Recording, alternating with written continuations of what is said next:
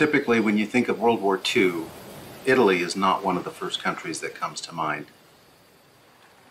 Why is that? Finalmente il turismo! Poiché voi potete offrire al mondo panorami incantevoli e città dissepolte che non hanno le uguali sulla faccia della terra.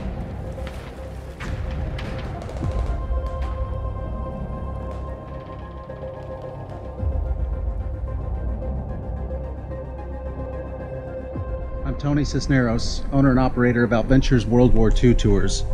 Today I'm at the Monte Cassino Abbey, near Cassino in Italy.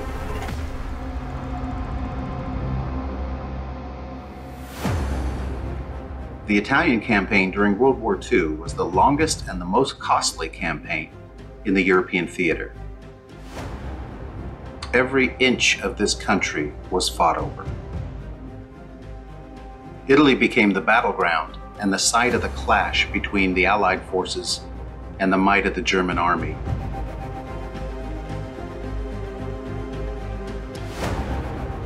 Why did this campaign take so long? What happened to Benito Mussolini?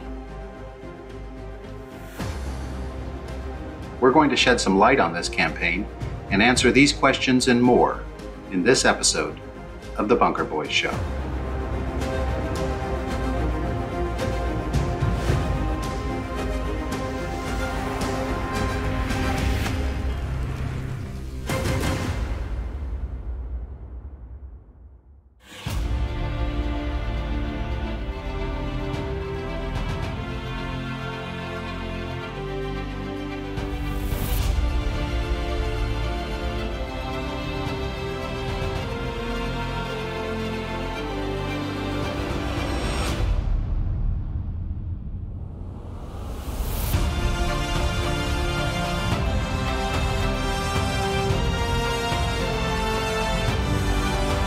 Meet the World War II experts who work on the battlefield.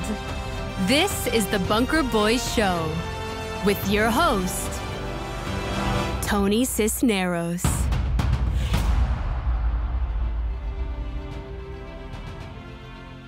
Hi everybody, welcome to the Bunker Boys Show. If you're even remotely into World War II, you know what to do. Today we're talking about the Italian campaign with one of my friends in Italy, Sean Winter. He lives in Naples and he's retired military. He does some guiding there in Italy, and we will break down the Italian campaign for you and give you a little better picture of exactly how things progressed throughout this longest campaign for the U.S. Army in the European theater during the war. So why was Italy the longest campaign in the Second World War? Why was it so costly for the Allies? What happened to Mussolini? Well, let's find out in this installment of Lessons from the War.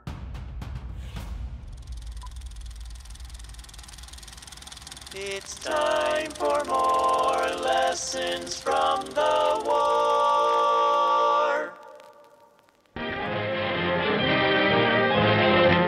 Bombastic Mussolini, the sawdust Caesar, comes to his end in the gutter, fitting climax to a life of treachery and double-cross. He led his country to ruin when he threw his lot in with Hitler. Oh yes, they saw some palmy days when Il Duce confidently stabbed France in the back. He had dreams of empire before the bayonets of the Allies deflated this false prophet.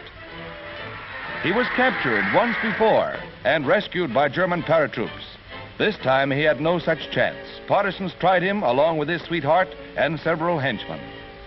He was brought before a firing squad, and in this manner he died as tyrants should, and was hung up by his heels. A fitting and glorious end.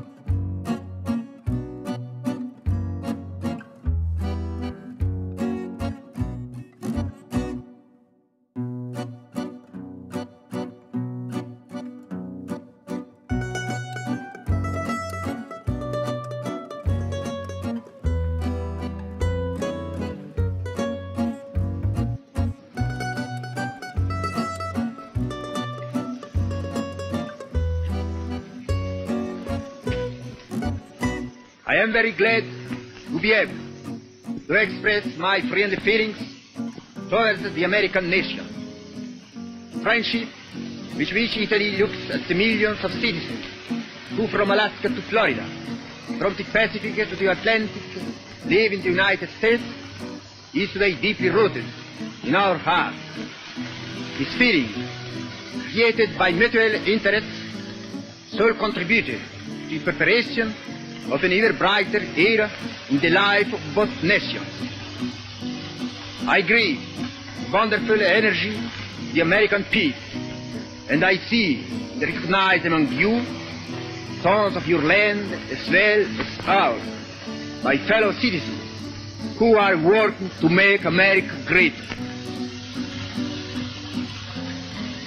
I salute the great American people.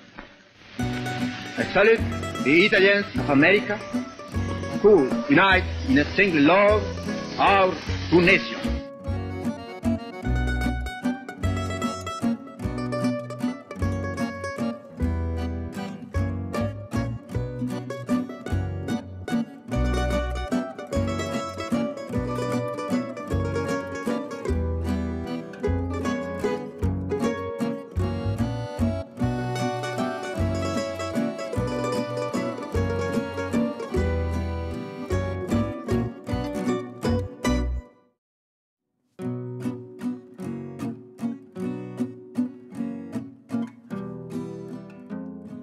So everybody, this is Sean Winter. He's talking to us from Naples, Italy today. And welcome, Sean. Thanks for coming on the show today.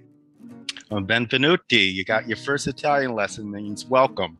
That's right. That's right. I love Italy. Can't wait to get back down there. So Sean, tell us just a little bit first about yourself. You have a pretty amazing military career behind you. And you, of course, you're still in Italy. So just tell us a little bit about, your background, how you ended up in Naples, and of course, your connection to World War II history, please. What brought me to Naples was I got assigned here in Europe in the in the early 90s. I was up in Germany, and then I got assigned down here in NATO headquarters in Naples, Italy, which is the second largest NATO command, which is responsible Southern Europe, Africa, Middle East. And at the same time, I met my wife and I fell in love and I stayed in Italy, retired out of the Navy after 33 years. And then after that, I worked with the U.S. government for many years. And then I started working in the private sector, going around Africa and the Middle East. And with the connection here with Italy, with my family, I had two relatives that were killed here in the Second World War. And one was a pilot. He was a P-40 pilot. He was shot down north of Rome and was buried at Anzio at the American Military Cemetery. And they repatriated him to Arlington National. Then my second uncle, who was a Lieutenant Army Ranger, he was killed up in the Po River Valley in northern Italy around 2 weeks before the war would have ended. And he's buried at Florence Military Cemetery. So I was always interested in the Second World War. Even when I was in the Pacific, I went to various locations in the Philippines and Okinawa, Iwo Jima. So history is one of my favorite things to talk about and study.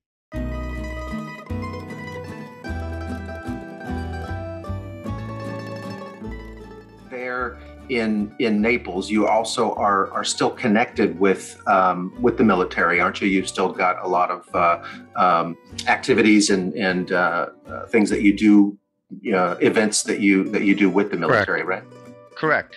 I belong to a couple associations. One of them is the Veterans of Foreign Wars. We have a VFW post here in Naples, Italy. I'm the post adjutant, and we're very involved with our active duty military and the retirement community living here, plus with the Italian community in general. We participate in many of the celebrations or ceremonies here in Italy regarding the Second World War.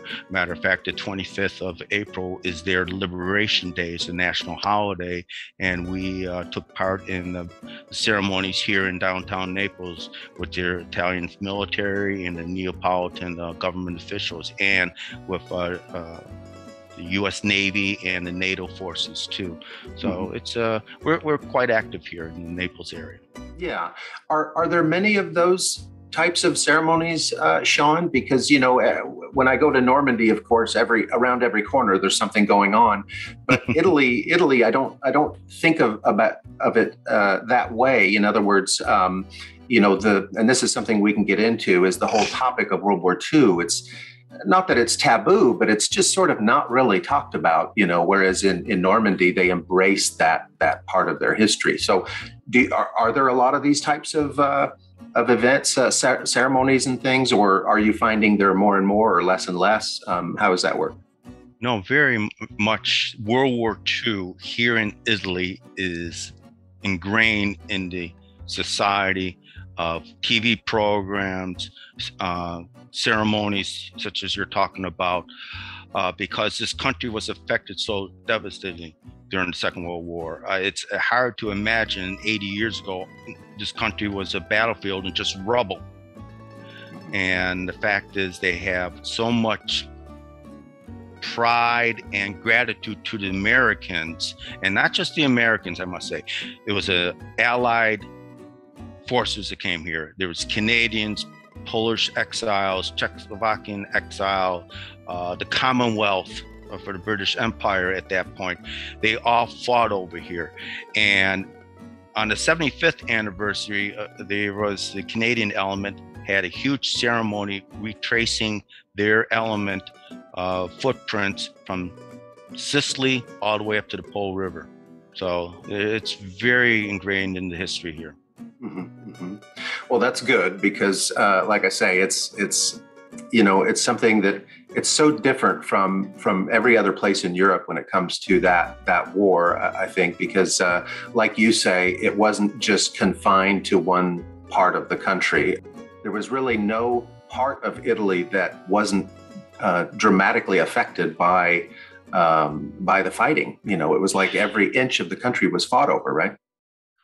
Correct. We have a home in Abruzzo, which is 2 hours from here. It's where we go skiing. It's up in the mountains. Mm-hmm. And near that, the city of Abruzzo, there's a little village called Pitranseri, and that was a massacre during the Second World War. The whole town was killed, 121 people. And every November 20th and 21st at midnight, there's ceremonies retracing that event, and it's a very moving event. And it's there's a couple survivors still who were wounded during that, but were able to escape, who participated in it. So it's still valid, these type of ceremonies here. And you had mentioned in one of our telephone conversations that that soldiers' bodies are still recovered over there as they are in other parts of Europe, but you're involved in that, either the recovery or the identification. Can you tell us a little bit about that? Correct. And your involvement? Well, there was two episodes. One was with since I'm from Buffalo, New York, I daily read the Buffalo News on the internet, and I saw that this Italian gentleman up in Anzio, he found dog tags of a private Gentile. When I saw that, I contacted the superintendent, which I know, and I told Dave, hey, I'm from Buffalo, can I help you with this? And I contacted journalists in Buffalo, got them talking, and what happened, we had the relatives of this private, who was buried at Anzio, by the way, come on over and met the gentleman, the Italian gentleman who found it on the beach, and they presented this at a ceremony at the Rome, Sicily Army Military Cemetery up in Anzio. It was a fantastic event. So very moving for the family. Yeah. And the second one we're working on is off the coast of Genoa. There's a couple bombers that crashed over there during the Second World War, and it was discovered by a fisherman. And I'm working with the Department of Defense regarding the individuals in the aircraft, and we have identified 4 of them already, and there's several remains and other additional aircrafts. Actually, there's 4 aircrafts that were over there that were shot down. So throughout this area, we're finding artifacts from the Second World War, continuous. The idea of landing on Sicily before landing on the mainland. Can you tell us anything about kind of why Sicily maybe was chosen? I mean, I guess it is very centrally located in the Med, right? Correct. You have to remember, going back, we were in North Africa fighting, and part of the problem with was going on. The Mediterranean was the important asset for the British Empire at that point. You had Gibraltar at one end, and you had Egypt at the other. And then they had Cyprus in between, then Malta. And so it was the shipping lanes. It was important for commerce too, in order to advise going around the Horn of Africa. You're going right through the Suez and through the Med and out to the Atlantic Ocean. So one of the things was, where was the Germans' weakest area? North Africa was the weakest area, because the Germans had to go out there and bail out the Italians initially, because the British were doing an excellent job. Then Rommel showed up with the African Corps. Well, the scenario changed quite quickly. And so, but we were learning how to fight as an army. United States was, and also of our equipment. So it was a learning curve to be in North Africa. Plus, that's where General Eisenhower learned to be a general. He made mistakes. And that's where Patton showed his personality. It was in North Africa. Same with Montgomery as well. So after conquering that, the next stepping stone was where? The closest thing was Sicily, which Tunisia is south of Sicily. So they went to a stepping stone. But there was politics involved in that. Churchill called Italy the soft underbelly. Well, it wasn't too soft. After Sicily was taken, which, it went, despite the fact that it was very tough fighting, and that fighting really was more against the Germans than it was the Italians there. I think the 2 German divisions based in Sicily were the real backbone of the defense of the island, as opposed to the Italian coastal divisions there. But right. But after taking Sicily in about 38 days or so, what was the plan after that? Because Salerno didn't happen till the beginning of September, but can you tell us just a little bit about what happened next? What were the next steps? Well, at that point, the British invaded the toe of Italy, going across the Messina Strait, which was only a few miles separating Messina and the mainland of Italy. Mm-hmm. And then they went to Taranto. And so they were driving up that side. So they're going along the coastline. And at that point, there was also political pressure about Italy surrendering. And so, and after the fall of Sicily, that's when they had Mussolini removed. And so Eisenhower and his staff were negotiating with the new government of Italy.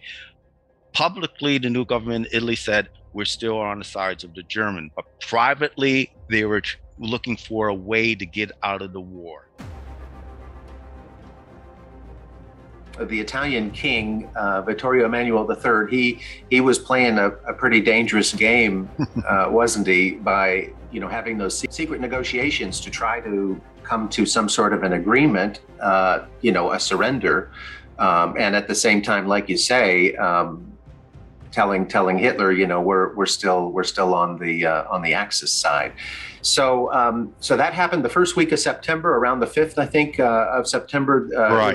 Italy surrenders, and that news then was made public right around the 8th of September, I believe. So the landings in Salerno were the very next day, on the 9th. And how did that information of the Italian surrender affect the landings there in Salerno? I would imagine those soldiers hitting the beaches there would think, okay, Italy's out of the game. We should be able to just walk right onto the beaches. Exactly. Right? Yeah, exactly. They thought it was going to be a cakewalk because the Italians had given up. Well, they had a rude awakening.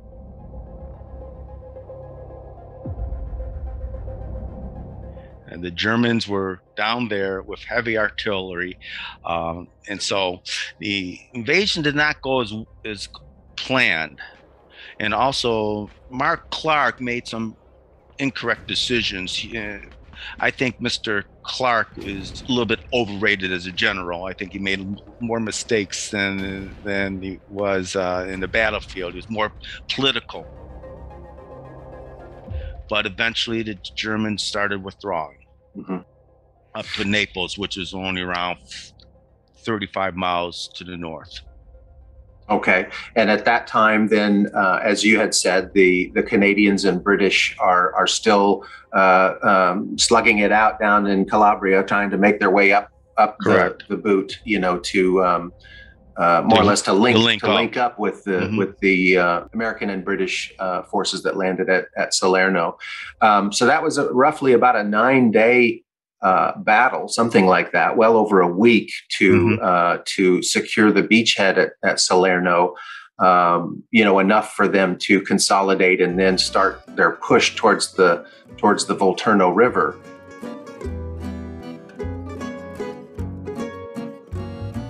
The infrastructure here in Italy at that time, the roads are very narrow, and it's not built for mechanized movement.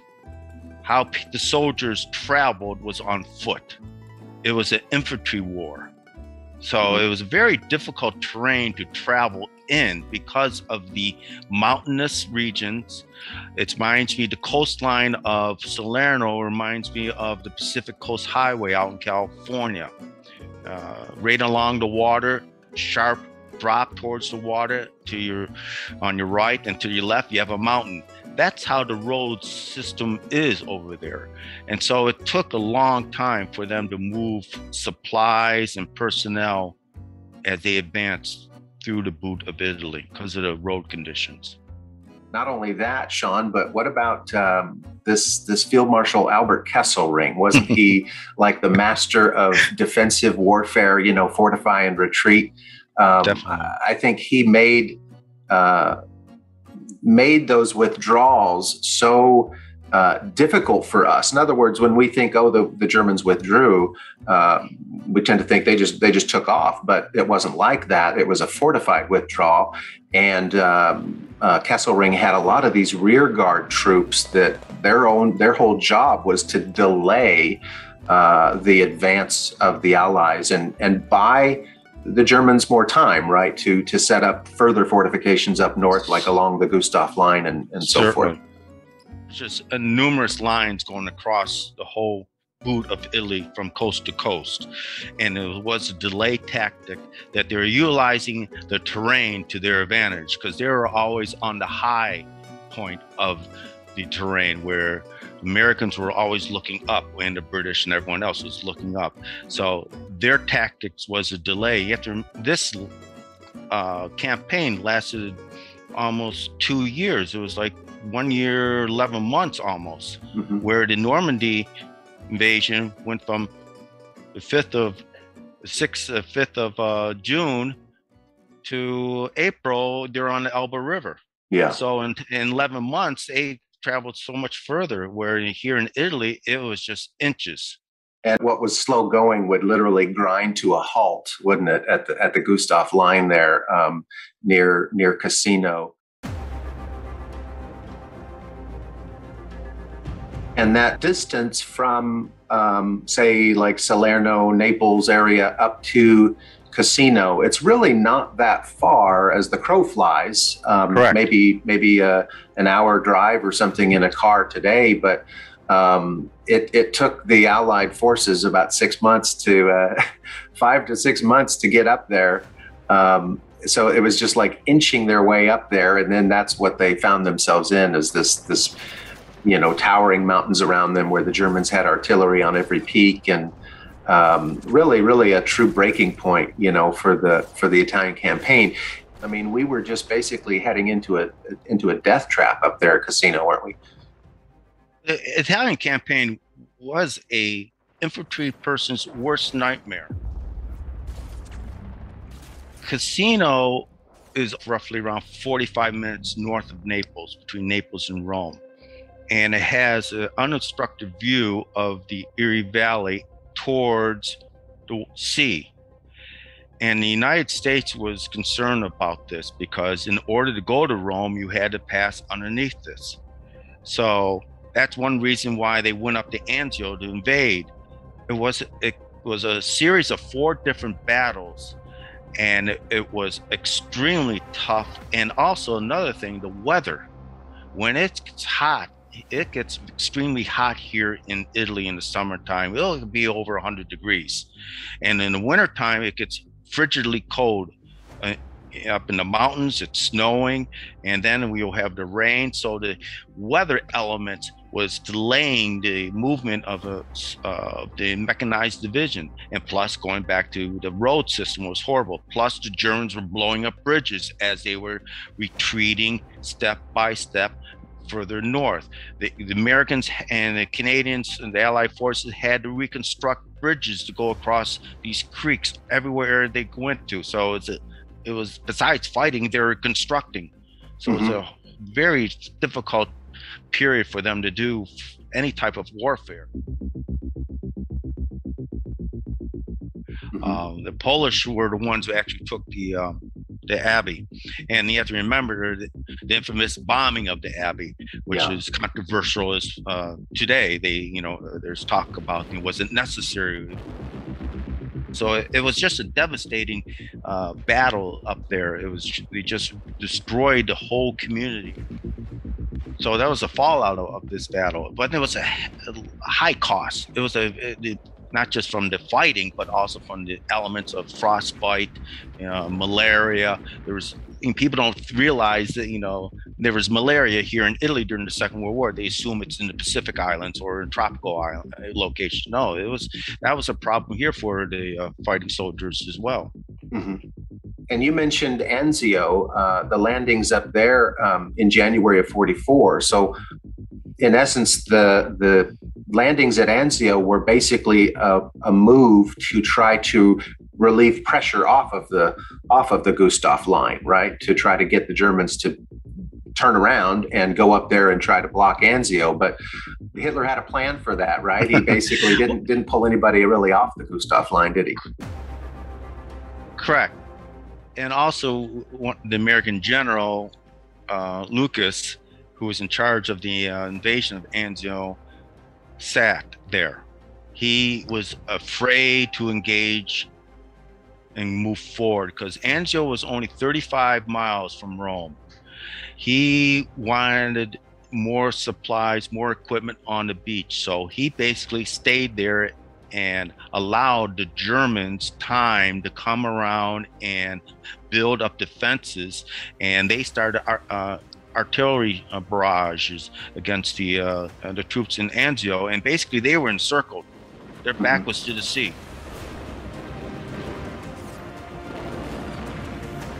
Once they started moving, those Rangers up there by Cisterna, it was too late, right? It was by the time they finally made a push, it was too late. The Germans had already formed a noose around the beachhead there. So they were basically stuck there then, all those troops on the Anzio beachhead for, you said, what, about 5 months almost until May of '44 when the Gustav line finally broke. Correct. And also Mark Clark made a tactical decision, go after the Germans or liberate Rome. And he chose liberate Rome because it was better in the press. Yeah. And he allowed the whole German army to escape north that he could have encircled caused a lot of the casualties in the future for the soldiers that were fighting north of Rome on to Florence and up to Milan. That's a great point, Sean, because Rome was taken on the, I think, the 4th of June, and the 5th of June, FDR made his big announcement. Tokyo and Berlin were still, had to fall. But the 6th of June, the very next day, 1944, the D-Day landings in Normandy took place. And so, it's like the eyes of the world looked to France and they never looked back to Italy. So I always say this was the forgotten campaign because, Americans, at least I know, many Americans tend to forget that we were in Italy for, like you say, nearly a year before D-Day and almost a year after D-Day, fighting up there.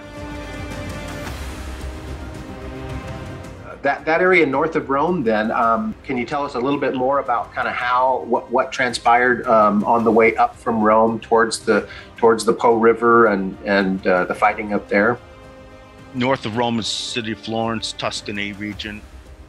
The push was to move up each side of the coast, then circle in north of Florence, because that's when it starts. The terrain is different. It's more friendly for vehicles and stuff like that. So the troops continue going up, moving step by step, but the casualty rate was enormous. You had the 442nd, the famous division of Japanese Americans that were fighting here in Italy, the most highly decorated unit, and I believe in U.S. Army history. You had the 10th Mountain Division here as well, which is now out of Fort Drum, New York. They were taking heavy casualties because of the continuous delay tactics that the Germans and the Italians of the Mussolini government that was still in existence in northern Italy were still fighting. So it was a hard fought battle until they reached the Po River, and then armistice was called at that point. Yeah, end of April then, right? 45. So right. Really just like a week before the end of the war, then the Germans surrender their forces in Italy, right? Correct.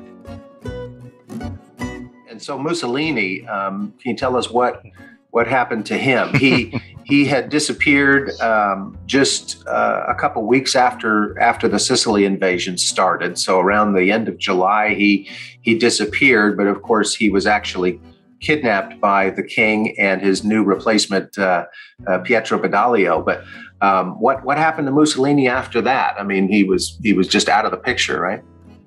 Well, yeah, in a sense, but he was rescued by the Germans up in Abruzzo in September, and so. But he set up a puppet government, basically under the thumb of Hitler in northern Italy, and it was really powerless, and militarily wise, it was nothing. It was just remnants of fanatical Italian fascists loyal to Mussolini. And at the end of the war, he tried to flee, and he was in a German convoy, and he was in the back of a vehicle, and he was wearing a German uniform, a jacket overcoat, but he still had his pants on, which is his red stripe up the side, which only Mussolini wore.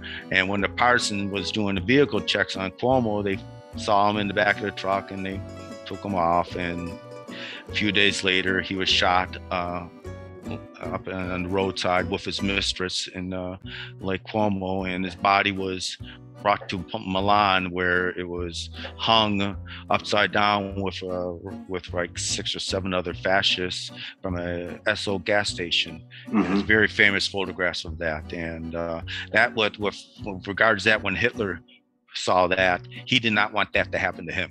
And that's what they said, when I read books about the people who were in the bunker after that event, that he did not want to have the same type of death as Mussolini, which is the reason why he committed suicide.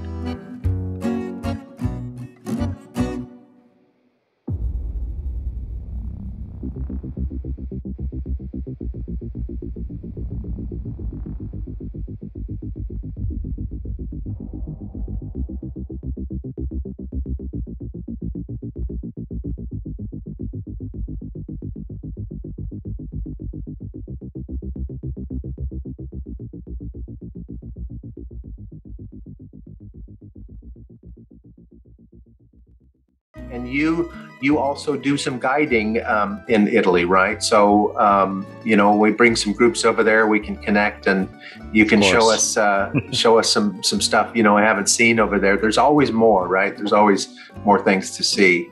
Well, this is a country that goes back thousands of years. There's always something to see that everyone would enjoy. So it's not just up to the Second World War. You have the Renaissance, ancient Greeks, Romans, and everything. So it's a history paradise.